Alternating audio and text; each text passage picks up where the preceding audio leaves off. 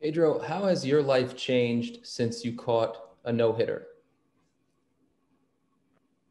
It changes a lot because that's not happening every time, and I feel so happy on myself, on my pitching staff I have right now. They trust on me more than than anybody else. They know what I'm doing right now behind the plate. So after this no hitter, like everybody see that and whatever I go, whatever I be, they will trust me because they know what I'm doing. Steve Molesky, you're up. Pedro, when you first caught John Means, when he first got to the majors, he was pretty good then. Now he's even better. I mean, what's the difference? What took him from a pretty good pitcher to where he is now? I don't think he changed anything. He just he used more his stuff. He used to be like when he got caught up here, like he used more fastball and changeup. And this Lobo, like you will be really good the first half.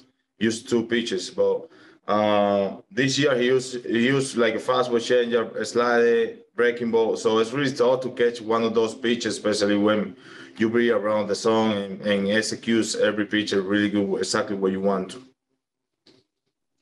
Rich Dubroff, you're up.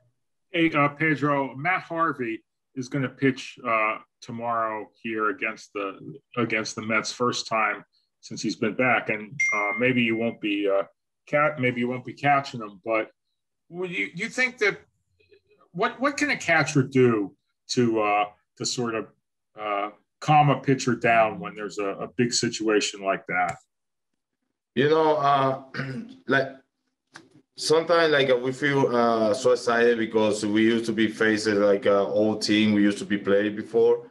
Like happened to me too when I faced the national. I just want to be the greater, like the best guy. Like I just want to be that team, not because I feel something bad about that team, and just because I just wanna look good. It's something like we have an insight to us. But I think for him, it's just like he's a veteran guy. He just like will pitch, and he don't have nothing to show because everybody know him, and he just had to do his jobs, and that's it. Rock, you're up.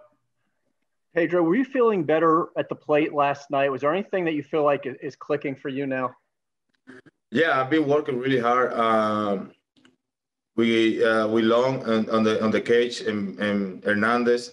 So last night, yesterday, no, the day before yesterday, we got a very good adjustment. Like I was 0 for 3 in that game, but still like I take a really good at bat, like 10 pitcher, one at bat, and see the ball better. So yesterday was a good wrestler.